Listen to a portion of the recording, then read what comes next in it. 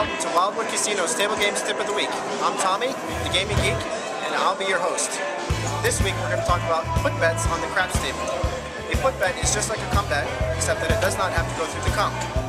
Remember, a come bet is a bet on a number to win that must go through the come and is dictated by the dice. A put bet can be placed on the number at any time. It pays just like a come bet. That's our tip this week. Remember to tune in next week where I talk about what to do when a dealer makes a mistake. I'm Tommy, and I'll see you at the tables.